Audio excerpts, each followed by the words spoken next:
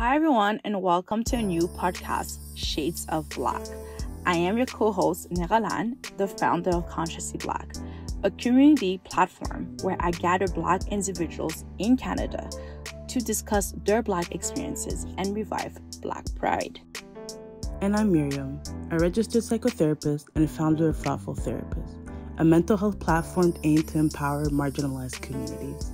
And together we have created Shades of Black, a bi-weekly podcast emerging from both our studies where we shed light on the different experiences encountered within our Black communities and the mental health aspects that exist within those experiences. Join our new community space where we discuss our challenges, our successes, our joy, our pain, and our Blackness. Follow us on YouTube, Apple Podcasts, Spotify, and all other platforms to tune into our bi-weekly episodes.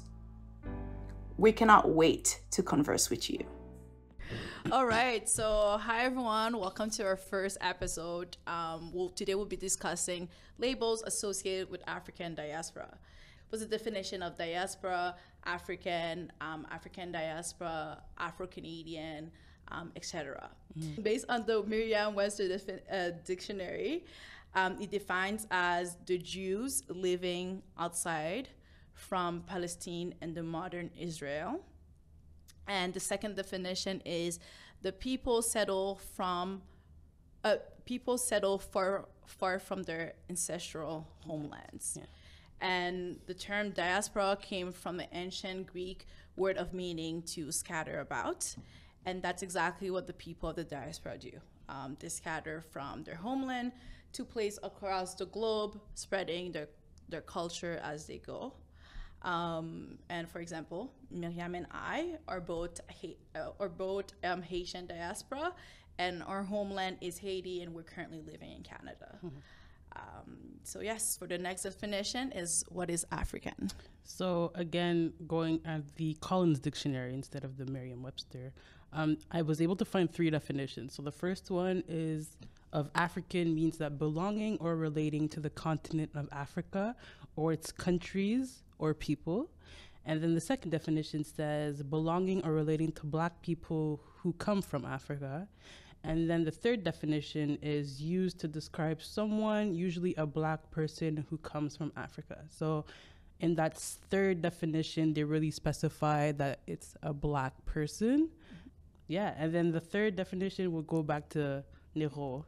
Which is what is the African diaspora? And based on Oxford University Press, the African diaspora is the voluntary and involuntary movement of African and their descendants to various parts of the world. So African diaspora is a term commonly used to describe the mass of dispersion of people from Africa during the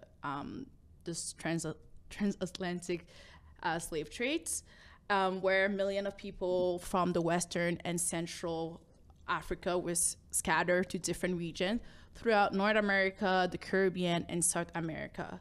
And based on Merriam-Webster, it defined the Afro-Caribbean as a person of African descent born or living in a Caribbean nation.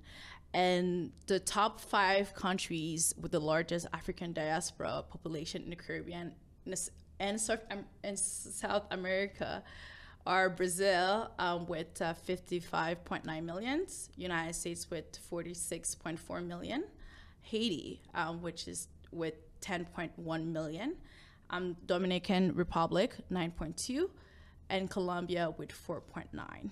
Shout out to Haiti for being top 3. Yeah, so Haiti has over, technically it's 95% of nation. That's African, basically. That's African. That's African, yeah. That makes sense, yeah. Okay. And so for the fourth definition, I think we're on 4, which would be what does it mean to be Black? And so for this one, I really went into finding an article. I'll put the link in the description. Yeah, of the bio. Yeah. So basically, what the article did is outline the diversity within African population, and it discussed the strength and the limitations to the term Black and the labels that are related to Blackness. So in this article, they really define Blackness as a person with African ancestral origins. Yeah.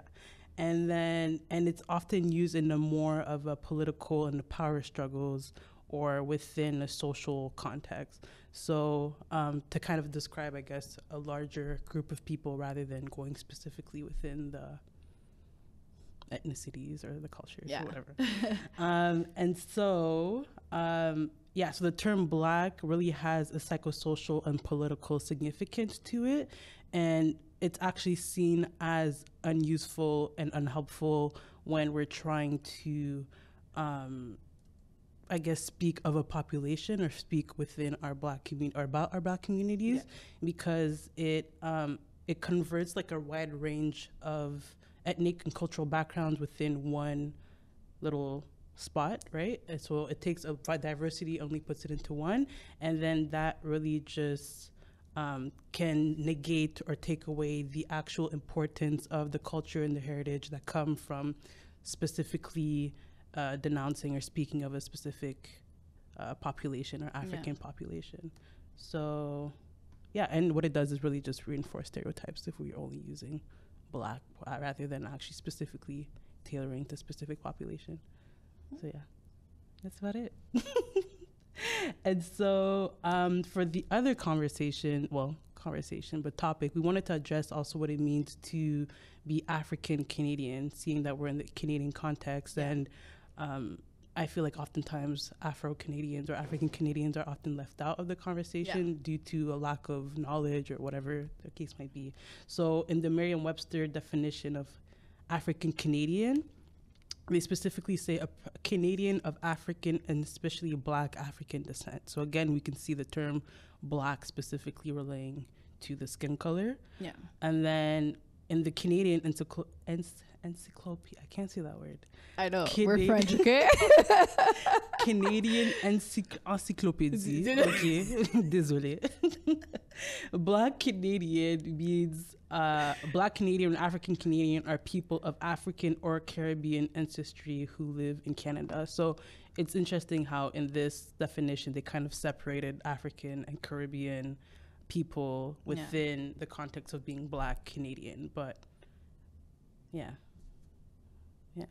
that was my thought. And I feel like that in another episode we'll go a bit more in depth about like the African Canadian that's that have been here for centuries. Slavery, and they were moving from the South America to all the way to the North. So from another episode we'll get a chance to kind of dive in a bit more into detail. But for right now, this is the definition, those are the definition kind of help you to see that there's just that one word Black can mean so many different things. So within my Blackness, I often, when I tell people, like when I meet people, I tell them I'm Haitian Canadian. Well, it depends. So I'll either say like I'm Haitian, right? But that's often if I'm just speaking to another Black person.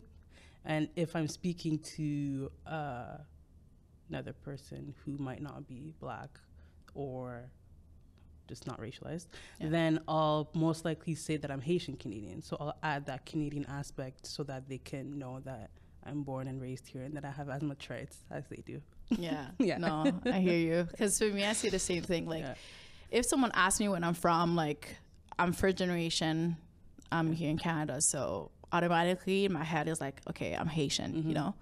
However, like, I don't know, like, I feel like when I apply to a job and someone's like, oh, like, you know, like, where are you from? What do you mean where I'm from? I'm Canadian, you know? Like, what are you talking about? But yes, like, I feel like for me, it's like depends of who I'm like speaking with. But how does it like, how do you feel about being called an Afro-Canadian? Since we're like, based on the definition, we are technically like African descent. Like, I don't mind claiming the word African within my identity because I know that without that root or that identity, Haitian culture wouldn't really be what it is. You know what I mean? So Haitian culture is based off of African culture a lot of the times, when then within the mixtures of whatever came about afterwards. So I recognize the African, but I don't think I personally claim it. within when I walk around and telling people I'm African Canadian. I just don't feel like that's an identity that I can hold. Yeah. But I can go and tell people I'm Haitian Canadian, but that I do acknowledge my roots within the continent of Africa. Yeah, like I totally agree, because if someone would have asked me if I know anything about like the motherland, I would say no, because I'm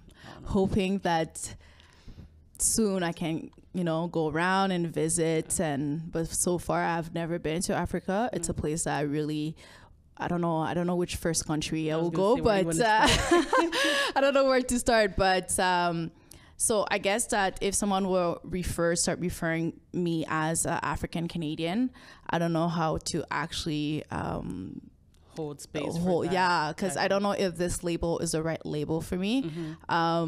Just because that I was born in Haiti, I grew up in Haiti, and anything related to the African roots, like it's already there in my culture, but even in Haiti, it's not a conversation that we have and we go around and we're like, oh, we're African here.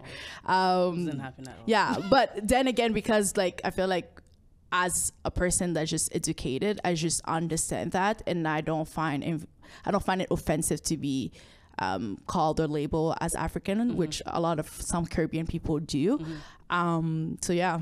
I guess that's my answer. Do we want to talk about those who don't accept that label, or is that for another time? I think we should. I think we should. I think that goes into like the next topic, where we talk more about the labels and the power that holds, and the idea of like, what do labels actually do for us, and why were they even why are they even a thing? Yeah. You know what I mean? So do you want to start with how you see labels and what you kind of convey them as? Label conveys like just a powerful meaning. And I feel like label, it's the main thing with label, it's meant to divide us. But it also help our brain to kind of know what is what.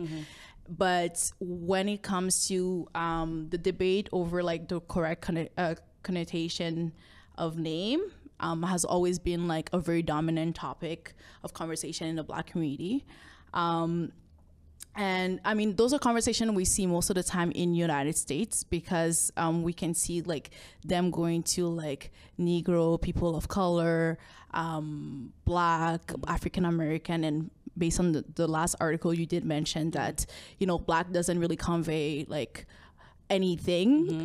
So that's the reason why that I guess African Americans still remain like a very like common term to call anyone that have a darker pigmentation.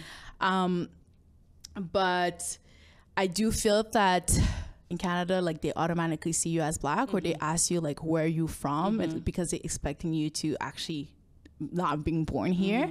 But again, I guess to answer the question, because of those label, it has such a bad and negative message behind.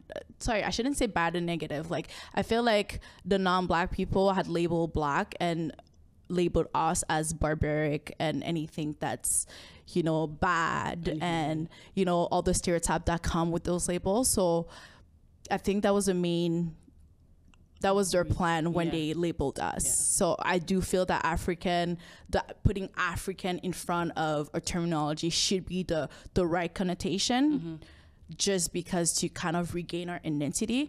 But as a Caribbean person, I feel like saying Caribbean Canadian, I don't know, like I'm Haitian Canadian, it's also a way to be proud of your roots and not being labeled into only Black. I don't know. You're kind of just going more specifically in the specific thing that makes you Haitian and taking pride into that, in that aspect of the culture. 100%. Yeah, okay, that makes more sense.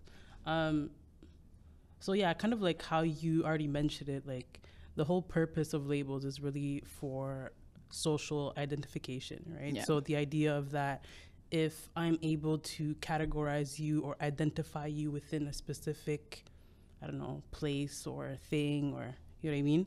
Then I have a better understanding of how I'm going to, I don't know, navigate my relationship with you, 100%. or, you know, like it just influences. So I don't know if it's like a thing that we do because it's a natural process of our brain to categorize things, or if it ended up developing into something that we do as like a survival mechanism as well, to know like, okay, like if I know that you're also Haitian, then I can feel a bit more comfortable in knowing that you'll know we have more of a similar experience, right, than somebody who might be from Nigeria, right? So 100. There's there's that comfort of, yes, you're Black, but there's also that difference in experiences and, I don't know, religion and things like that kind of make it, I don't know, I don't want to say it's like harder for me to have like a conversation with that person, but I think it dictates how I'm going to pursue this relationship. Yeah, 100%. Yeah.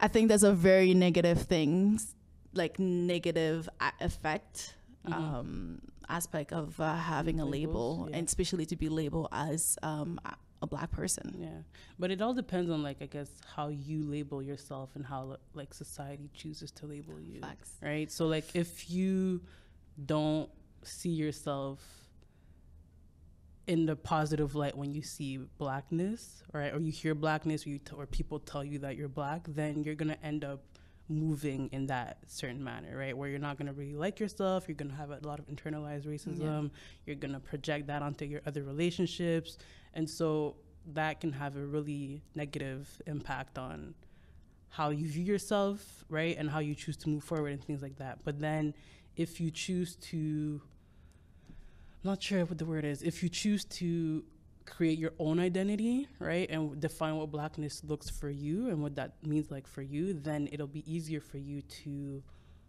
not just maneuver through life, but whatever challenges come and whatever people try to tell you within your Blackness, you're like, okay, well, that might be true, or that might have been true, or that might be the narrative, but I know myself enough to know that that's not true for me, so I can reject whatever it is that you're saying, and I could just continue living my best life. Yeah, totally. Within my Blackness. Honestly, I totally agree. There's even another thing that, you know, like when you're very educated and you speak a certain type of way and people are like, start to say like, you're not Black enough. You know, what does it actually mean to be Black? You know what I mean? Like, it's whatever you make it. Exactly. Yeah. So even that, and I guess that's kind of what I was trying to say by like stereotype, and like I guess some people, the moment they see you, by default, they kind of expect you to either act a certain way, dress in a certain way, you know, the social part aspect of the definition. But, you know, I agree, because I don't feel that this label has been affecting my life. I mean, I can definitely share a few experiences where I definitely felt that my skin color was an issue, you know, because I experienced, most people kind of experience racism as well. But for me, I never felt that I was victim of my skin tone. Interesting. Yeah. I guess a different experience for me, like being second generation and like growing up, my elementary school was like all white, you know? So like everybody said, or like my mom used to always say, like I was the coffee within the milk, you know, or it's just things like that. And so, it was interesting trying to be Black in those spaces, because a lot of the times, like, I would use terms in French, but that were also like Creole. You know, when like words are very similar? Yeah. So it's kind of just like you just apply it in French because you think it makes sense. Yeah. And then when you say it, and the white person is just like, okay, but what are you saying? Like, that's not a word. I'm like, yeah, it is a word. It is a word. And it's just like, no, it's not. And it's not a word to you, but it's a word for me. So it's a word. So it's a word, exactly. But then getting that reaction of like, oh, okay, like I can't say things that have to do with my culture in front of these people, right? So it kind of brings a bit of shame when you're a kid, and there's like, okay, like I can't actually like outwardly promote or show too much of my culture because, I don't know, somebody next door might say something like, oh, what is she doing? You know, just little things like having my diri sauce pois, and then you know people just judging your food at school. Like there's a thing where like I used to cover my food in high school when I would eat, because I would be scared people. You know what I mean? So having those experiences where I couldn't actually like just be Black and eat my food in peace. My first, I came here age of 6, so my first experience, the first time I realized I was Black was when I migrated in Canada. To come in Canada where I became a minority, it was a culture shock for me, because this is when I'm like, okay, I am different, And I never necessarily thought that my blackness was wrong. But when racism came about and people were just started to like say all the nasty things to me, this is kind of, at first I was just like, why are they saying all the nasty things to me? Like, you know, like, what do you mean? And then eventually I just kind of realized that it was all because of my skin tone. But it's interesting having those realizations when you're a kid, because it just doesn't make sense, because for you, you just are who you are, right? And then somebody makes or realizes that you are who you are because you're black, and then they highlight the blackness, and the blackness was never really seen something you had seen or seen as negative or whatever in your life. And then now you're kind of faced with this realization of like, okay, like I can't just be, you know, like something about my skin shows that I'm other, and people aren't able to kind of see me without seeing my skin first. So I guess my question to you is like, what do you think that's like why certain people just absolutely don't want to have certain labels? Certain labels. It just goes back to the negative connotations that would have been added to whatever label they wouldn't want to be attributed to, right? So if a Caribbean person doesn't want to be called African, right, then it's about looking at, okay, well, what has been said about Africans, and why does this person not want to identify with what has been said, right? And obviously nobody wants to be identified as barbaric or whatever, right? But if that's the common denominator, then people are just going to want to stay away or as far away from that. And I think that's probably, like, you know, one of those tactics used during colonialism, slavery, to really just divide and conquer, like we mentioned earlier. But also just to, I don't know, create more, like the division that's created within us, right, allows us to fight more within each other. And then that internalized racism that, like, I don't know, we're just never really able to get back to our roots. And I think that's probably part of it. I feel like there's always like something that, I don't know, these people back then knew about us that we don't know about us, or we didn't know, or we probably knew was powerful about us. But they saw it as a threat, and they've tried to find a way to take that away from us. And it's worked. And it's funny that you're saying this, because I kind of saw an article that was saying that I feel like one of the best thing that they have done is to divide us, in a sense, like not for good for us, but for them. Because the moment that all of us, we kind of like all realize that we come from like the same origin, we have so much more in common. I think this is where the power come. So far we've just been divided. Like it's just division that just kind of exists within us. And I think like there's also what's it called, a concept named or called like the Willie Lynch theory. I don't know if you know about it. So it's not very known, but it's actually a very powerful concept that was applied during slavery in the Caribbean. So I forget his name. Some slave master, he was able to, I don't know, he had different colonies within the Caribbean, I think mostly like Haiti and Jamaica. And then they were able to find tactics that worked to divide us, but to keep us working as well. So he was able to bring that tactic in the States, because in the States, when they were in the States, they were just constantly lynching Black people. If you weren't performing properly, you would get lynched. So then this guy came from the Caribbean. He was just like, you guys are wasting bodies, right? You're wasting bodies by just choosing to kill them rather than trying to find like actual like mental ways and intellectual ways to get them to keep working and hate themselves within their population. So he just brought that tactic into the States, and then that's why, you know, now we have colorism. So it's like putting the light skins over the dark skins. You have the Black people who are in the field, you have the light skins who are in the house. You have putting the young people against the older people. So now there's a division between the wisdom that we have from our elders and the youth or the generation that is upcoming. So there's that division there. There's also that division within, what was it?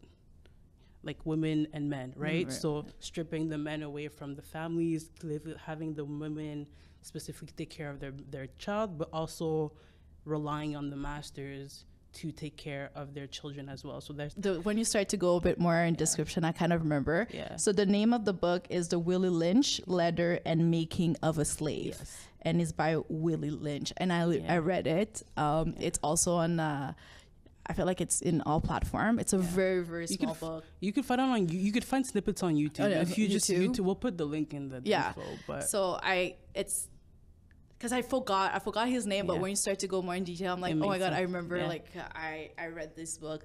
And it's crazy. Yeah. It's honestly crazy because, I mean, for another by following us, we get to kind of diving a bit more into like, you know, harder conversation, like you said, like, harder conversation, like the separation of them, like they knew what they were doing, right? And until today, all the problem that we having in the Black community, all the stereotype that we have, it was all planned. Yeah.